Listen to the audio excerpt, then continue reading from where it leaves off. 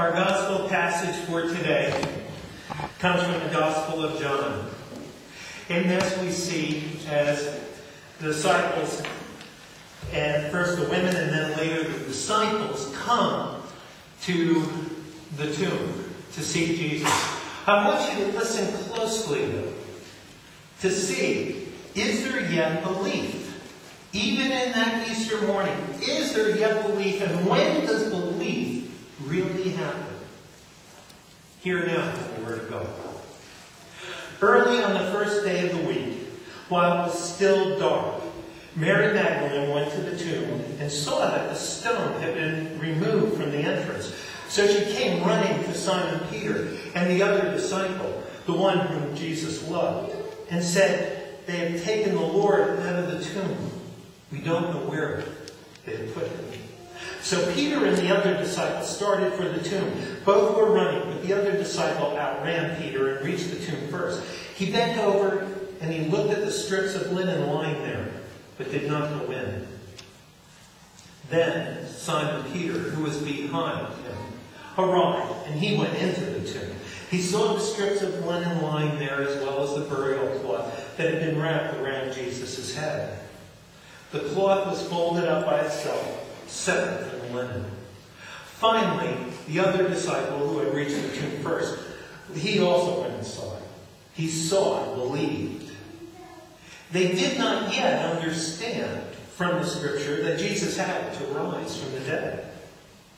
Then the disciples went back to their homes, but Mary stood outside the tomb crying. As she wept, she bent over to look into the tomb and saw two angels in white, seated where Jesus' body had been, one at the head and the other at the foot. They asked her, "Woman, why are you crying?" "They have taken away my Lord," she said, "and I don't know where they have put him."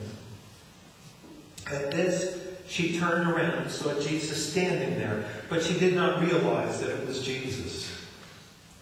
"Woman," he said, "why are you crying? Who is it you're looking for?" Thinking he was the gardener, she said, "Sir, if you have carried him away, tell me where you have put him, and I will get him." Jesus said to her, "Mary." She turned towards him and cried out in Aramaic, "Rabboni," which means teacher. Jesus said, "Do not hold on to me, for I have not yet returned to the Father. Go instead to my brothers and tell them, I am returning to my Father and your Father, to my God and your God." Mary Magdalene went to the disciples with the news. "I have seen the Lord." And she told them that he had said these things to her. Let us stand and join together in song. Good Christian all, rejoice and sing. Hymn number 111. Rejoice.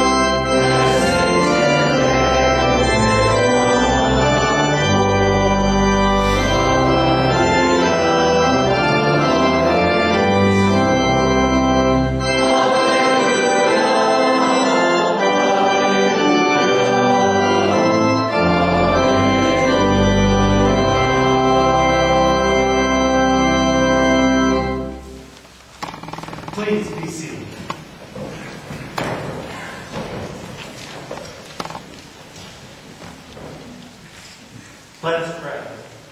Dear Lord, I ask that you would be with me, with the words that I bring and the thoughts that I share. That they would be your words, your thoughts. That which isn't from you may quickly be forgotten. But that which comes from you may it be a help to us. Place it in our hearts. That would guide us in our journey and give us confidence for our days ahead.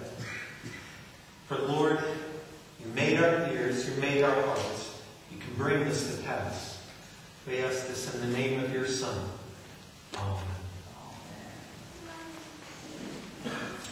Isn't it hard to believe that someone has risen from the dead?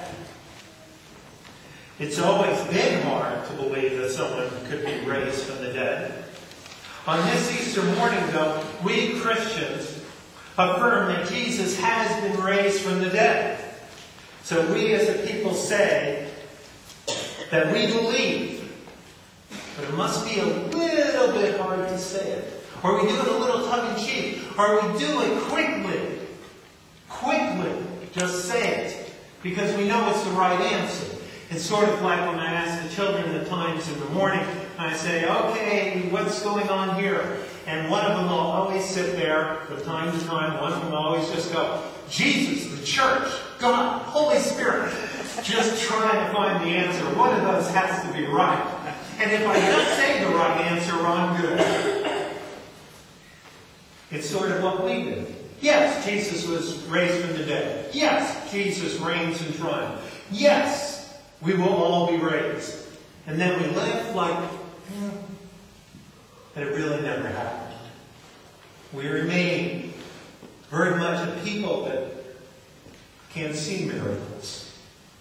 Do not expect miracles. And if someone talks to us about a miracle, someone being raised from the dead, that we could be born again, that we too have a Father who will raise us from the dead without our power to do it, just like Jesus, who without any power, he was already dead, couldn't do anything about it. God raised him up, and Jesus, all of this was done so that we would believe we don't live like that. We live with fear, deep fear. Dare I try something? Dare we stand up for something? Dare we go down this road? Death causes us all so much fear. We must understand that it has always been, as I said earlier, always hard to believe that someone can be raised from the dead. See, in any belief system, there are certain grades of belief. Belief about things that we have a good feeling about. We lean a bit more towards that. Grades of belief about things we don't feel so good about. It's like the Cub fans that when I was in Chicago. They would tell you always at the start of the year, oh, I believe the Cubs can win it all. But of course, a long history has taught them, yeah, that can happen, and pigs can fly. If God wills them. It's that sort of attitude, and they go through life very much without a whole lot of a belief like, oh, we can do this. Now, you talk to Steeler fans around here. Can the Steelers win the Super Bowl? And they are always thinking they're going to.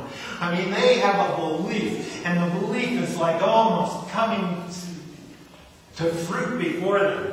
They're very excited about it. We see various grades of belief for everyone.